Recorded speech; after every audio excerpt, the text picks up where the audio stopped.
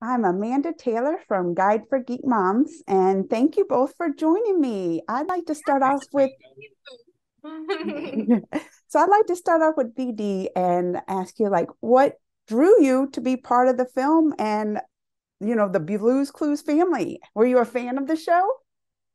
I wasn't a fan of the show in that I didn't grow up with it, but I was a fan of the show in that I was fully aware of it, and I was always very impressed with it, and I always loved the energy of it and the whole vibe of it. I've always loved it, and so when I had the chance to kind of attach myself to it, I was super enthusiastic about it, and the script, you get the script and you don't know what the script is actually going to be. But then when I actually read the script, I thought, well, this is exactly what I hoped it would be. Something that felt full of joy and full of kind of a strong sense of what's not just entertaining, but useful for kids. I agree. I agree. And Brianna, Yes. Rainbow Puppy, right? She's had such a warm welcoming. Yeah. Yeah. I was even watching the screener and my 3-year-old nephew was visiting and saw her and was like, I love Rainbow Puppy, So what's it been like for you, the reception you've gotten since, Rainbow Puppy first debuted? Yeah, well, this is such a cool question because I don't have too many young ones around me, but I have people my age around me, and we grew up with Blue's Clues. So my friends have freaked out. They love it, and I feel like I'm just kind of like I'm doing my job, I'm doing my thing, but sometimes like my friends will repost things like, "Oh my gosh, and it's just like it's through the roof. Would it be reception of everything has been pretty amazing, and I think it's from all ages, which has been the really unique thing about it. And I don't know if I expected that at first, but once I was in it, I was like, okay, this is actually a Blue's Clues family. Like all ages are included, and that's why I think the movie's perfect because it is for everyone in the family. It's not just for the little ones, so they'll get something out of it, and you will too in a completely different way. Yeah. Agreed. Yes, I mean, I enjoyed it just as much as him, so I loved it. Well, both of you had a lot of screen time and filming together, right? So, what was that like filming, especially when one of you is an animated character? Oh yeah. Well, it's super, it's not what a lot of people think it is. In fact, we just met like a half an hour ago for the first time, actually.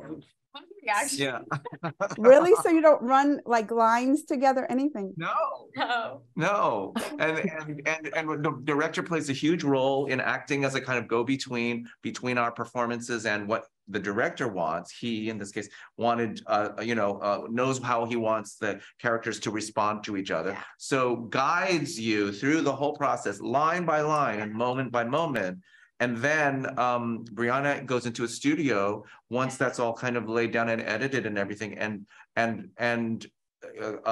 specifies her performance to kind of make sure that it makes sense, that it is real, that it feels real. So I'm there with a kind of series of different sized dolls. Okay. They're stuffed animals, I think stuffed teddy bear, but they have to use different sizes because there's this one who's this big in the shot, whether the shot is a big, and the different relative sizes or whatever. Yeah. And I'm relying on the directors being able to articulate whether a Rainbow Puppy is anxious to a certain level, or how anxious she is, or how down in the dumps she might be. Right. And then I know how to kind of respond. Mm-hmm. Yeah.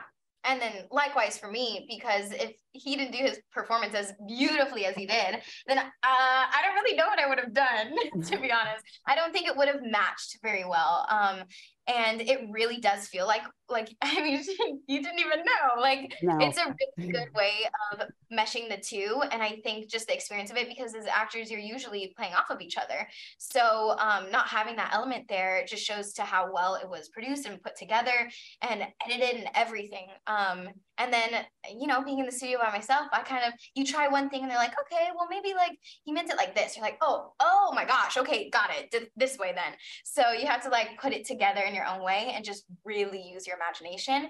But it works. It clearly works. It totally did. I loved it. Really. I watched it twice.